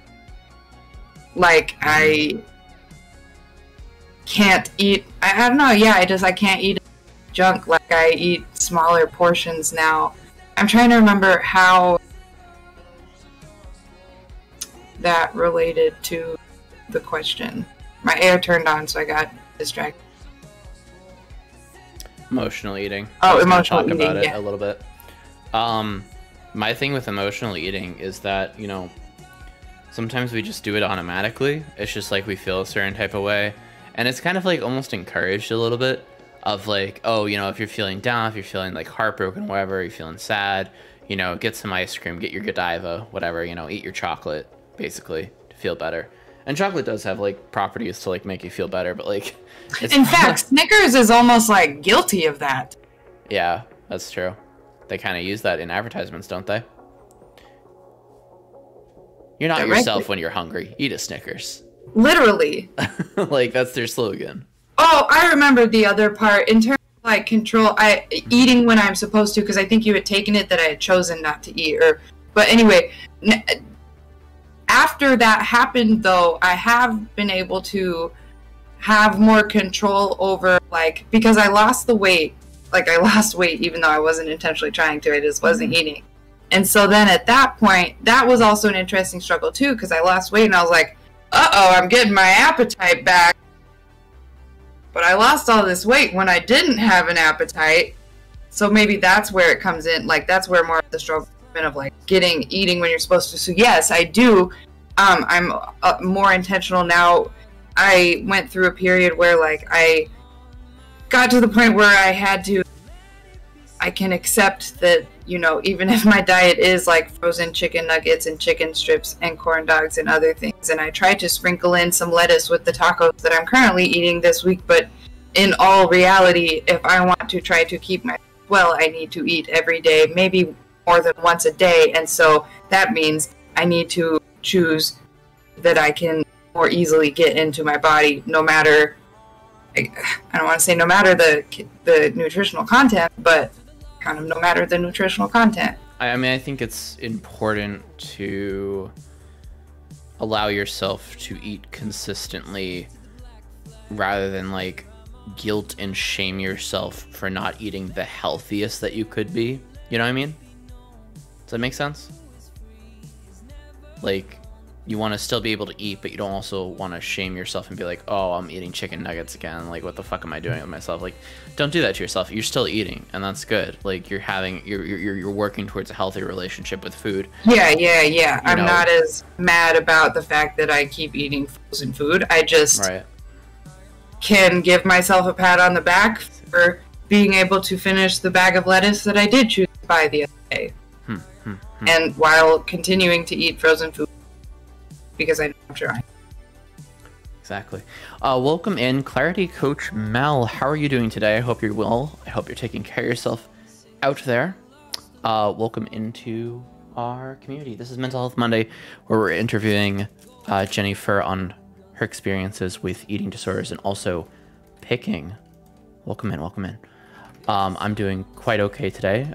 Feel free to also check in as well with us in the little poll there, and feel free to ask any questions that you have on this topic and more.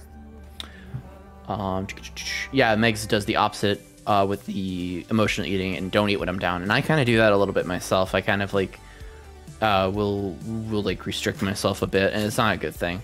But like when I'm feeling really shitty about myself, I'll be like, oh, I don't deserve to eat, which is not true. Like, of course I deserve to eat. Everyone deserves to eat. Everyone deserves love. Everyone deserves to do the things that they need to do to take care of themselves.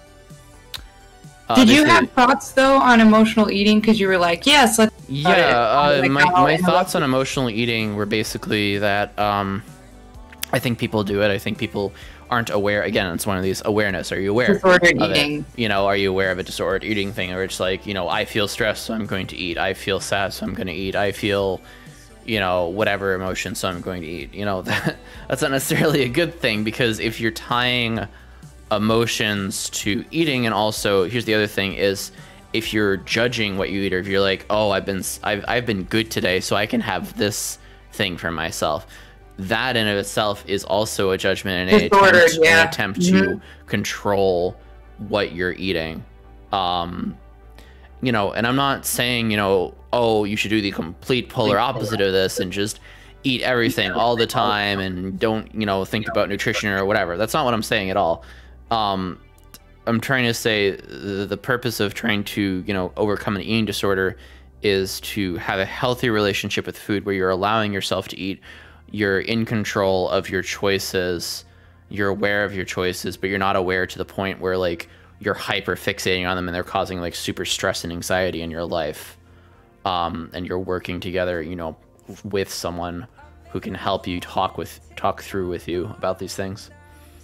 But yeah, sounds like you like routines. Sounds like you like routines. Have you tried an eating routine, like set times throughout the day? Do you eat and also set portion sizes? Good question, Jenny. Yeah, I am learning that I'm more routine oriented, and it's funny because like that's the kind of root and main point of why I even started Breakfast and Feelings Check-In. It was acknowledging that not just me, but others have trouble remembering to eat or choosing to eat or not getting distracted or whatever. And so I'm not gonna lie, I literally eat my breakfast on your streams sometimes. So like that's like I kind of set myself up for that, and I have been able to stack habits on top of that. Like now I walk in the morning with Munster in his stroller, not always now because I traumatized him by taking him home, but we're getting back. But I changed my entire like waking hours, not by choice, it kind of naturally happened, but now I'm awake in the morning, and so I eat and I do the things and get ready and like have time before, which I never did. But like the main point of that was to like make sure that I eat. And interestingly enough, it's not that I want to use my stream to guilt me into eating, but it is a good reminder that if I'm trying to model, that I should eat too. I don't want to get caught someone saying, well, what'd you have for breakfast, Jenny? Well, I didn't eat yet. That's not fair. I think so. It's not like I'm forcing myself, but I'm trying. Yeah, you're not forcing yourself. You're doing it in a wholesome and healthy way of just kind of like, okay, it is breakfast. I just started my day. I woke up. I should probably eat something, you know, so I can put, you know, I think of like food as fuel. Food is fuel. You have to eat in order to be functional, because if you don't eat, then, you know, a bunch of other bad things can happen, up to including like just passing out straight up for like no sugar intake, you know. But you just feel irritable. You don't feel well. Humans do require caloric intake along with nutritional intake, but more importantly, you just require something. So again, I agree with Ribbon here, and Ribbon was agreeing with me, is that, you know, it doesn't really, you know, it's more important that you eat more than you eat healthily. And if you aren't eating, at least put food in regardless of what it is, and putting in a healthy and unhealthy label on it is what hinders one from eating in general. So if you're judging all your like, oh, frozen meal choices, it's like, well, at least I'm having something. So. And that's like kind of been my biggest accomplishment probably over the past 6 months, because I may be eating a whole freaking jar of peanut butter, but I'm eating more regularly instead of trying to see how long I can go before I get too much. Yeah. Eating the same things every morning. Yeah, if you're okay and comfortable with eating the same things every morning, I'm looking for my water, I'm not finding it. But if you're comfortable with eating the same things every morning, that can definitely work for you. Ribbon had said my appetite disappears when I'm depressed, so it's an issue I was dealing with for a while. But once I got on my Prozac, my appetite came back. I don't know if it's necessarily disordered eating. And what I was thinking was, I don't necessarily think that I would want to say disordered eating. I mean, maybe you could say that a side effect caused eating issues of the well, no, it wasn't a side effect because it wasn't until you were on the med. But anyway, I think that when it becomes disordered eating is when you start getting your appetite back and you're like, well, wait a second, my body's not doing what it was doing when this happened, and so I need to get back to that. And now you're like, because for me, when I lost my appetite, I was starting to had to start to battle myself. Like I just said, how long can I go without being hungry? When my appetite started coming back, I was like battling with the whole like, okay, well, now that you have an appetite, you should probably eat. And well, I lost all this weight while I didn't have the appetite. Why is it coming back? Can I eat less than this? And then when you're trying to like, I guess, kind of control in that regard, that's when it's the control that you kind of talked about, Waba. And also to Zypress, I'm going to be right back. I try to eat some of the things every morning, so it's routine, right? Question: what would be a good way to increase food intake for a person who isn't routine oriented? Wait, you have that? You actually have it? Mm-hmm. That's wild. Let me turn off my thingy. Does this help you? It's interesting because yes and no. You don't get the same pain stimulation that you get when using like the tools, or just like, you know, the sensation that you get, the satisfaction that you get from like, you know, getting it out. And there's definite pain. Sometimes I have to, it takes a lot of intention to choose to use this instead of picking myself, I guess. Also, I have trypophobia, so sometimes I have to stay away from it for a while. Oh God, I'm so sorry about my birthday subathon. It's okay. It's okay. But Thinking of that. I'm trying to use it more. And I've read mixed reviews from people too about it. It's like some are like, well, it kind of helps, some are like kind of doesn't. I think that a lot of it has to do like there's and the eating as well, which they even put a disclaimer on there about like this stuff that it's like, do not eat this. And so it's like, if it is habit for you to eat it, please don't eat it. And so yeah, that part, like there's still things that you get from, I guess, unfortunately, like the feeling of cutting through layers, for example. I don't know if anyone can really relate to that, but if you dig in enough, you know, I feel like it's not. But it is interesting because there are so many different sizes of holes that it can keep you busy if you try to be focused and can get yourself focused on it. It can keep you busy. So that's a positive if it's like, oh, I've started doing it during therapy, actually. That's what I've started bringing, because it was hard for me to, like, because it was like, I'd just rather pick like, it was very hard. I started using it during therapy, actually, because I used the word roam before, but it's like, even on stream, if you guys see me, like, rubbing my shoulders or ever doing things like this is me, like, this is habit picking, because I'm roaming my skin looking for bump or blemish or thing to then start and mess with. And so to have this and be messing with this makes it different.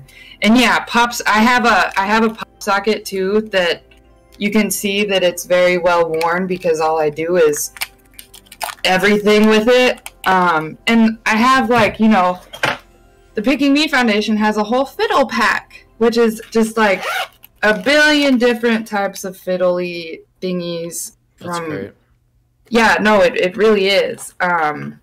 And I'll give you more information on that in a bit if you want to just, like, have it as a resource. Sure. But, like... Yes, please. One of my favorite things, they gave you guitar pick thingies to wear on your fingers. Or... It's my favorite part. There's a question from Teddy that I want to answer. Go ahead. Just before we get away from it, because I saw it and it's a good question. What would be a good way to increase food intake for a person who isn't routine oriented? And I think I have a weird answer for this, and this is not like it looks like a condom. This isn't an answer that like is what research or anything. This is just my initial like gut reaction about this question. Is buy more snacks. Buy snacks that you like and you enjoy to snack on, because like thinking about it, like snacks are just something that you just you snack on. You snack on snacks. I know that sounds so simple, but like, you know, you're gonna if you're gonna spend time snacking, get those snacks, have them in the house, so that way you're able to eat a bit more, you know, and intake a bit more, and it's not up to a routine. Snack is just like whenever the hell you feel about it. We can go to Cypress's question now, but if anyone else has a answer for Teddy, that'd be awesome. Hi. Hi. Sorry, I was trying to find the question. It's fine. And then Cypress asked this before, I think in a VC, talking about picking, would dipping or covering your skins in candle wax in the place you're picking help with being able to pick but not damage your skin, maybe? And I think that that's a really interesting suggestion that I am interested in, I guess, like pursuing or seeing if anyone else has like tried it, because that's, I don't know, that's really thoughtful. The only thing I guess I would think is that there is, again, still both, you know, if you do eat it, and then also the pain or the whatever you get that comes from peeling it, I guess. Because it's like, my pain threshold is next to nothing except for when it comes to picking my skin, because, like, you know, I've gotten really deep before. Also, yeah, it's a finger condom. But also just another thing that they included in the fiddle pack, but I like to show it up. Jenny, this whole talk is making me so conscious of all my little bumps on my arm, because I used to pick at these, like, excessively, but I don't do it so much anymore. I just often, like, scratch at them, but, like, I don't really I'll try not to eat them. But, like, yeah. I'm glad. You're making me aware. Ugh. Because, like, I did used to do shit like this. Have a good night, Teddy. Of course. Have a good one. Take care, take care. The boy. Bye, Teddy. Bye. Oh. Okay, you were just walking by. Sorry. He's so large and thick. Thick boy! I love him. He's like, Mom, you're not in your bed. This. The cat wanted to say goodbye. That's cute. He just walked over me and okay. Yeah. I like his ribbon, what ribbon does. Painting my nails sort of helps me from picking the cuticles. Also doing at-home manicures helps because picking fingers tends to cause injury. Using cuticle trimmers is the more safer option, weirdly enough. Yes, I believe that, and I actually, it's funny because I bought cuticle clippers like a couple weeks ago. I was like desperate. I was like, my cuticles are hurting so bad, and I literally know that I cannot pull at them. Also, sorry, you keep trying to talk. I was gonna say the alternative of candle wax could just be like, you know, like glue, because like yeah, that thought popped in my head too. But I feel like glue might be a little more harsh than wax on the hair, though. That's true. I mean, I meant like just on like your skin on your arm or something, but I have arm hair. But yes, I hear you. Kel also mentioned putting on acrylic nails and can't pick as well, so the skin tends to heal up and I don't find places to pick anymore. And, you know, a lot of people say that acrylic nails or doing their nails help them, and I'm sitting here like, man, I would get mad at the places I would get my nails done. Like, why does their glue not last on my fingernails? And it's because the nails didn't stop me, and I would end up putting so much pressure on the stupid freaking acrylic nails that they would pop off within a week or two. From the back, because I'm using the front, and so it would like always pop up on the back and just so acrylic nails don't work well for me. Rip. Yeah, AMC. I hate the texture of glue on my skin. It would kind of make me pick more. Yeah. AMC nails? Mm-hmm. What's that? A movie theater? AMC is like, it's like powder. It's like dip powder. Oh, no, I would definitely get dip nails. I just When I can't it's like, I pick guess with my... this very specific technique. Oh. I think it's called ANC ribbon. It stands for Amazing Nail Creations. It's like a powder polish turned into polish, yeah. Welcome back, Megs, no problem. But yeah, for anyone who's new here, feel free to ask any questions if you want to by typing Q, colon, and then space, and then your question. We like to talk on mental health often. This is Mental Health Monday, and I usually stream 4 days a week, Friday through Monday, usually late night EST. Final Fantasy Friday, although I don't fucking know what I'm doing Friday, because although my computer is going to be back, so maybe theoretically I'll be able to get back to it. Saturday Sims, Dungeons and Dragons. What else do we do? Fuck me. Saturday Sims, Dungeons and Dragons, Sunday Stardew, and Mental Health Monday. But we always talk about mental health here, so welcome in. I got it for my sister's wedding even after trimming with nail clippers for work. They lasted like 2 months. That's awesome. Couldn't pick any nails at all while wearing them. Oof. That's also kind of a good thing. That's really nice. How are you doing, Jenny? My back is starting to hurt again. It's only 1 a.m. Only 1 a.m. Okay. Back is starting to hurt. Oh no. Yeah, I think I'm starting to fade. Okay. Do you want to go? Does anyone else have any other little... Yes. Questions, comments, concerns for Jenny? As much as I like to stay up as late as I can. Whoa, what is happening? I found my little melodica. I wasn't here from the start. Where do you normally pick? So, Cypress, see my arms here? My legs are doing a little bit better, but lately, over the past couple years, it's been my chest, actually, and my crotch. But my arms seem to be kind of never-ending. I'm not as flexible to get the ones on my back and shoulders. Problem I have is I mostly eat instant ramen, like higher end, but still a lot of soup, so it's not the healthiest. Oh no, that's okay, Mugus. That's okay. And right, again, like I feel like for me, similarly, I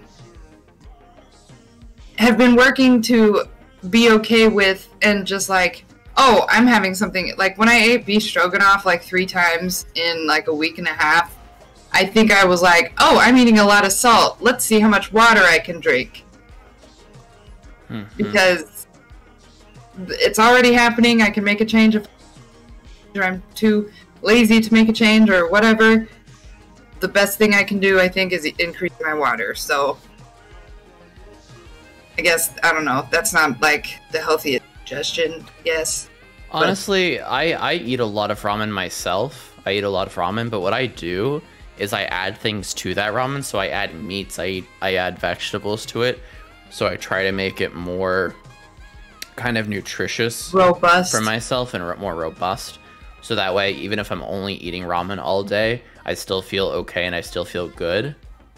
You know, it's not necessarily a bad thing to eat a, you know, mostly like liquid diet, like that you're getting a lot of water in, you know. I'll bet, you know, you have to give yourself credit there. You're getting a lot of hydration in.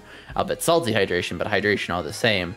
But you just have to be careful when it comes to like diet changes. If you all of a sudden switch to eating more solid food, then, you know, your gut is just gonna like be very unhappy with that. So if you're used to eating ramen, by all means keep doing it, but like make sure you're adding stuff in. I think is what you want to try to focus on. Or if you want to get away from soup, you know, try introducing a small snack that is something that is not soup based instead of more solid food.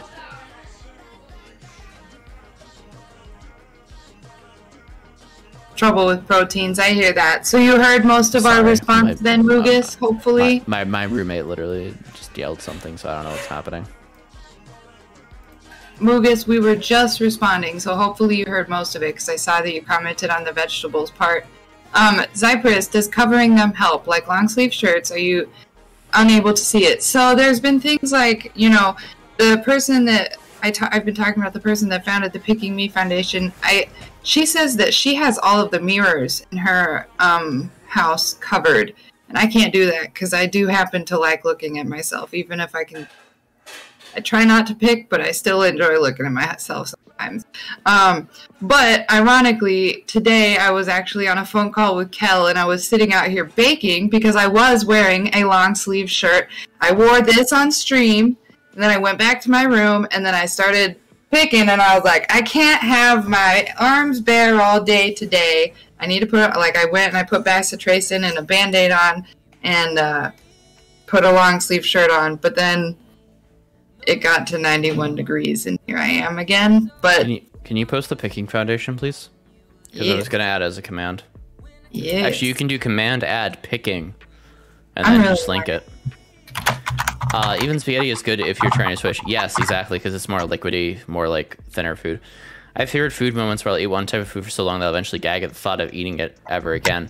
Does anyone else do this? Yes, there's something called safe food and same food. There's already a command with picking.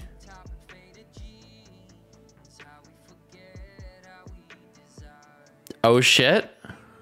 Same. Jenny, same we website. added this. We must have added this last time.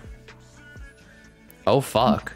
How funny. Look at us forgetting our commands. This is great.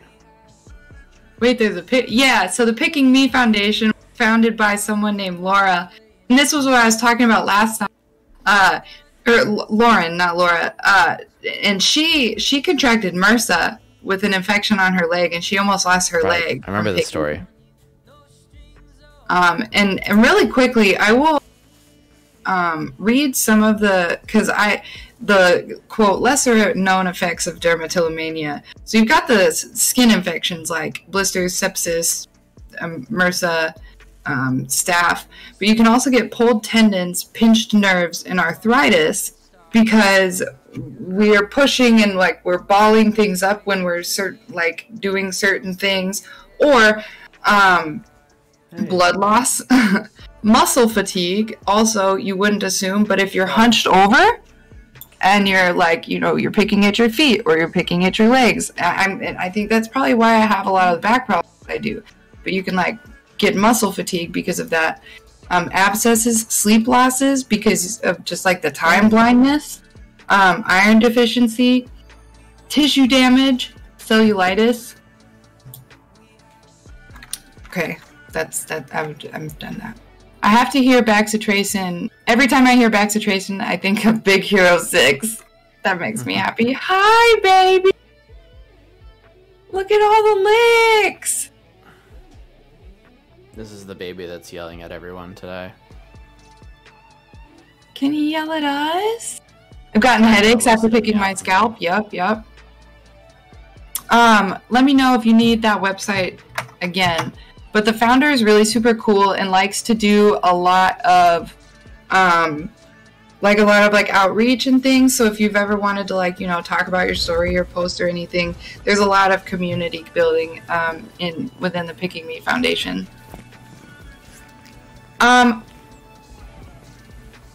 Yes. I believe in the DSM technically it is not. Yes. Which I've never ever understood. Eating disorders and body picking disorders are all under, okay,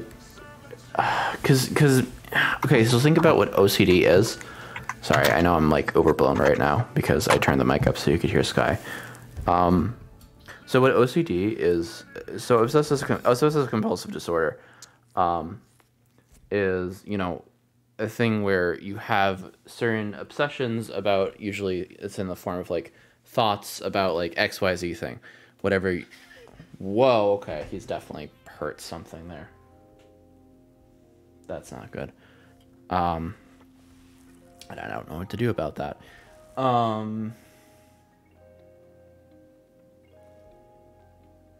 Because I had a really long talk about it with, and she was like, it's technically not. I really need to take him to the vet tomorrow. Okay, so sorry. So OCD, obsessive compulsive disorder, is someone who has a series of obsessive thoughts. That's it. It's because there's not necessarily obsessive thoughts so much as the compulsion. Sorry for the interruption. Yeah, you don't need the obsessive thoughts, but if you have some sort of compulsive behavior, that you're doing over and over again, you know, that can be a classified type of OCD. So for instance, I thought you had to have the follow through, like you had to have both the pre and the reaction for it to be considered, and that's why it's not. No, technically, you can have and that's one. why the model is so messed up anyway. Yeah, again, we don't fucking praise the DSM for its accuracy. It's not the fucking Bible. But there is technically like there's you know, like diagnostic, you know, leeway. Ugh, I hate that word. But they can definitely co-occur. Oh yeah, they can co-occur. But basically what I'm saying is that in like a typical presentation of OCD, you have obsessive thoughts or feelings about some XYZ thing, and then you proceed to do XYZ compulsions in order to ease your anxiety. So you might have anxiety about a thing, and then you do the thing to ease the anxiety. So picking could be obsessively, like, you know, searching arms or searching chest, whatever area for thing to pick, and then the compulsion is that you pick it and then you eat it or whatever, and that relieves the anxiety of obsessing about the thing. So yes, it is a form of OCD, or within the same purview of OCD. What? Yeah, I'm concerned about Sky for sure. That's the first time he came at me today. So. Aww. Well, I'm. If we want to do like a, say, wrap things up for Jen, say bye, and then you do like a BRB check on him a little more intentionally. Yes, I'm going to do that. So this was Jennyfurhh, everyone. If you appreciate her story or what she does on her streams, which is breakfast and check-ins among other peer support and fun little games now and again, go check out her streams in the morning. I highly recommend her. Great morning streamer. Make her your breakfast and feelings check-in morning streamer if you're looking for a breakfast and feelings morning check-in streamer. Yeah, it's just a soothing thing. Yeah. Or an afternoon check-in if you're in another time. Yes, depending. It's cool in the morning, but it's nice to, you know, get the chance to check in with yourself at any point, you know? Absolutely. It's always a good time to check in with yourself. Just one of my, I also recommend Jenny in general as one of my, on my radar, mental health collaborative friendos who does some really great work and can hold space really well. So I appreciate her, and I appreciate everything she does on her channel. So yeah. I appreciate you. I appreciate you. Okay. I'm going to be right back. And thank you guys all for being here as well. Thank you, thank you. I'm going to turn up the music, so get a dance party going in here. And we're going to do things. All right. Bye. See you another time. See ya.